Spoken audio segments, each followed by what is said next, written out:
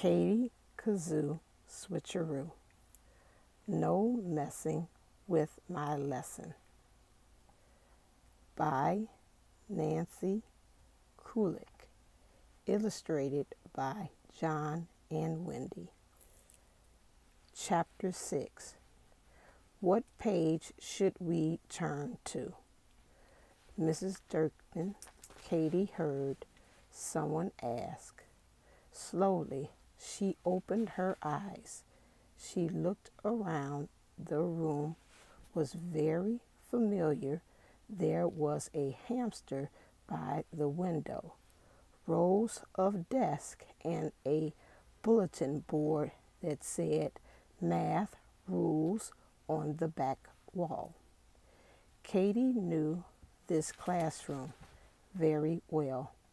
This was her classroom, Class 3A.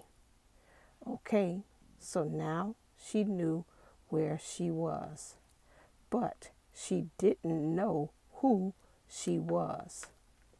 Mrs. Dirkman, Mandy said again, "You didn't tell us what page to turn to."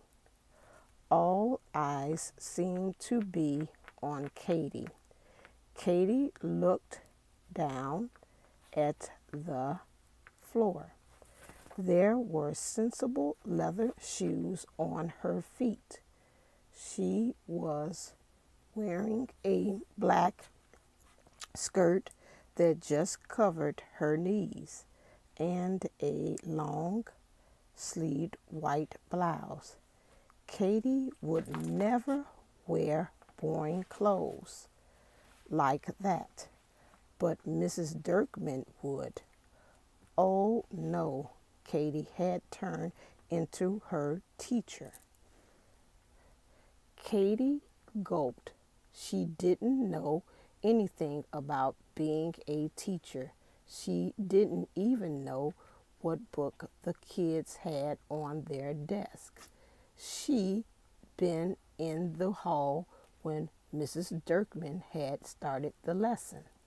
But there was one person who knew how to be Mrs. Dirkman, and he did it perfectly. Katie thought back to yesterday when George had imitated Mrs. Dirkman. She tried to do what he had done. She wrinkled her brow and scrunched up her mouth. She looked down through Mrs. Dirkman's half glasses. "Mrs. Dirkman, do you have a toothache?" Marian Chan asked her.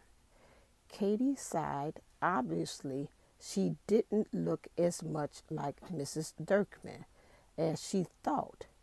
She was never going to be able to teach her friends anything. But she had to do something with the class. Otherwise, they were sure to figure out that she wasn't really their teacher. Katie thought for a moment. Then she came up with a plan. "Class, I've changed my mind," Katie said finally. "We're going to start the day with free reading. Everyone take out your books." The kids all looked at one another. They never started the day with free reading. "What are you waiting for?" Katie scolded them, trying to sound like Mrs. Dirkman. "Take out your books." The kids did as they were told. As they began to read, Katie sat down at Mrs. Dirkman's desk. The blue notebook Mrs. Dirkman always carried was sitting right there. Maybe there was some clue in there about what Mrs. Dirkman had wanted to teach today. Katie opened the notebook. On the first page was a list of the kids in 3A. Next To each of the names was a row of letters. She looked at the first one.